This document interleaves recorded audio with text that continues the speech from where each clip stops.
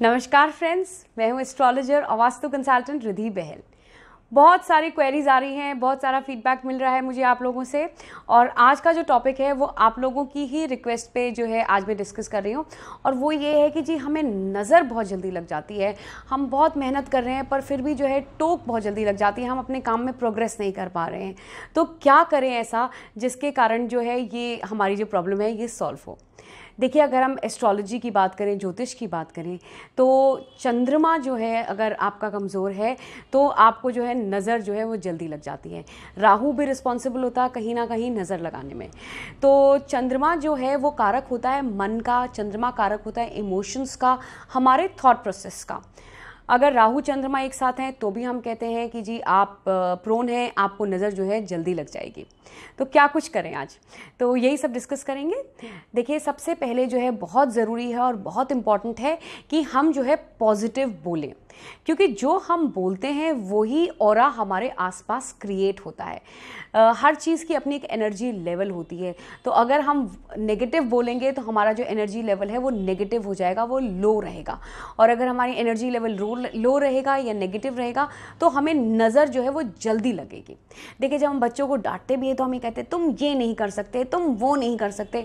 देखिए, अगर आपको किसी को नेगेटिव भी बात या किसी को कुछ समझाना भी है तो उसको पॉजिटिव तरीके से समझाएं रादर देन टॉकिंग नेगेटिवली। उससे क्या होगा, हम अपना ही नुकसान कर रहे हैं, अपने ही आसपास का ऑरा नेगेटिव कर रहे हैं। दूसरी चीज़, आपके घर में जब पोछा लग रहा है तो वो जो पानी है उसके अंदर जो है थोड़ा सा रॉक सॉल्ट डालें और आधा नींबू निचोड़ के डालें। इससे जो है ऐसे पानी से पोछा लगाएंगे तो नेगेटिविटी कम होगी।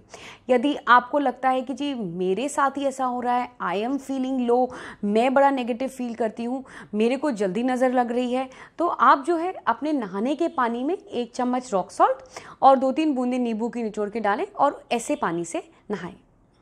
कैम्फर, कपूर ज़रूर जलाएं।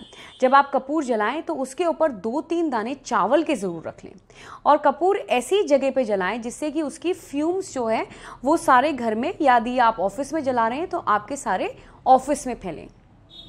कौड़ी, जो कि शंख की जैसी दिखती है, वाइट कलर की होती है, वो जो है अपने पास ज़रूर रखें। जब भी आपको लग रहा है कि जी आप लो फील कर रहे हैं तो उसको ऐसे मुट्ठी में बंद कर लें और गायत्री मंत्र का जाप करें। आप देखिएगा instant you will feel positive about your self. जो नेक्स्ट टिप है वो खास करके ऑफिसेस के लिए या आपके वर्क प्लेस के लिए है। हल्दी लीजिए, पिसी हुई हल्दी, और गाय का घी लीजिए।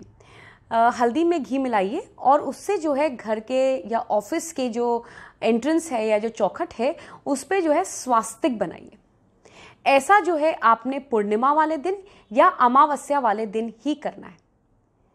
देखिएगा, ये करने से आपके वर्क प्लेस में जो है बहुत ज़्यादा पॉजिटिविटी रहेगी।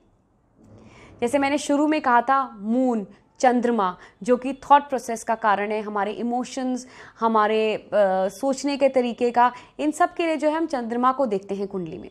तो चंद्रमा को स्ट्रॉन्ग करने के लिए क्या करें? पूर्णिमा वाले दिन खास करके जो है चंद्रमा को हाथ जोड़ें और फोकस करें चंद्रमा की किरणों पे। Try and absorb the raise of the moon. आप देखिएगा ये करने से आप में कितना डिफरेंस आता है। Please follow these tips and do give me your feedback like you have been doing. Please follow me on Instagram and on Facebook by Astro Riddhi Bahel, and do subscribe to my YouTube channel. Till then, please take care.